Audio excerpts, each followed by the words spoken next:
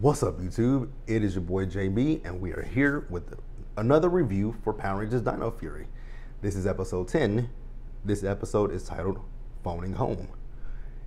And before we get into this review, do me a favor. If you're watching this on JB's Cyberspace or Jbsayzwhat, whichever channel you guys are watching on, more specifically JB Cyberspace, hit that subscribe button, you guys. Now, I'm gonna put the information to the channel. If you're watching it on Jbsayzwhat, it'll be on the screen somewhere. It'll be in the description bar as well. And with that being said, without further ado, let's go ahead and talk about episode number 10, Phoning Home of Dino Fury. Very good episode. We actually got introduced to a new character. Loved him. Let's get into it, shall we? All right, you guys. So this episode, we started up in Area 62, and we see Mucus. Mucus is with our new character that we are being introduced to. So our new character, what they're doing is she's powering it up, and I'm like, wait a minute, Void Knight let Mucus build something? I hope it's not defective. I hope it's not like Mucus. So it's the new general, and the new general's name is Slither. So what Mucus was doing, she was uploading data on the Rangers to Slither, and then Void Knight takes one of his, which that's very interesting. But you know, with Boom Tower, he learned that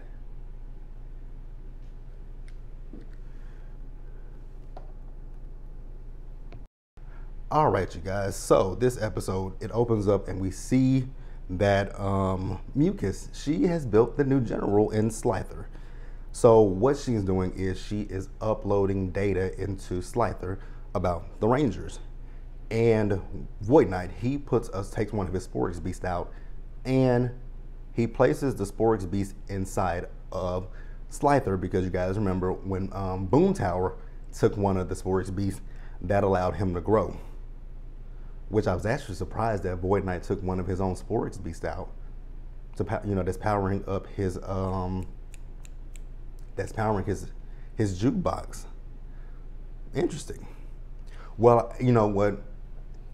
Excuse me, I didn't mean to burp in your face. If Slither is defeated, then that Sporix Beast will come back, so he'll be able. But at that point, it could go to either him or the Rangers. Very interesting, isn't it? So when Slither comes to, we find out that Slither has the ability to shapeshift. He's shapeshifted into Void Knight. And Mucus, she wants to be friends with Slither, but Slither is like, absolutely not. And Slither is voiced by Campbell Cooley. Campbell does a great job with his voiceover work. I love it. It's amazing. So we see Solon and Zato. So Solon and Zato have this device that they're using, and what they're trying to do is, if there are still people on planet Raftcon, they want to be able to reach out to them and just see if life still exists on Raftcon.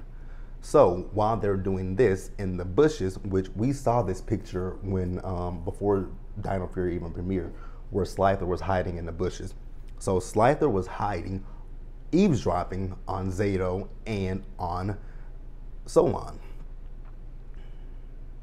We're gonna pause here and then I'll move forward, you guys. All right, you guys. So over at Buzz Blast, we see Jane, and Jane is doing a review of a product for a cat. So she takes this cat collar and she puts it around Jborg's neck. So Jborg thinks that she's a cat. Mind you, there is a dog in the building. Now I will say that this scene with them, it was funny. You know, the cat and the dog were chasing after each other, which funny. I'm gonna give it to them. That was kind of funny. So we see the Rangers, they're training, and while they're out there, there's this big cloud that comes over and boom, a clasp of thunder and, and lightning strikes. And up appears this mysterious figure by the name of Arla. Now, Arla tells Zato and the others that she is from the planet Raftcon. And Zato is immediately happy to see someone from his planet. And you guys, she's able to extend her antennas. I'm like, oh wow, this is interesting. And I'm like, Zato, no, this is too good to be true. Like, You just sent the signal out. I don't know how many light years away, you know, Ravcon is, but don't be so trusting of everyone, and that's just in general. So Arla says that she is there on a mission with she has advanced technology that can destroy the Sporix beast. So the Rangers teleport her back to the base. Now when they get back to the base, So when they get back to the base, Solon is like, who is this? Why did y'all just freely bring her back? Which is a good question. Why did y'all just freely bring this woman here? And Solon is skeptical of her.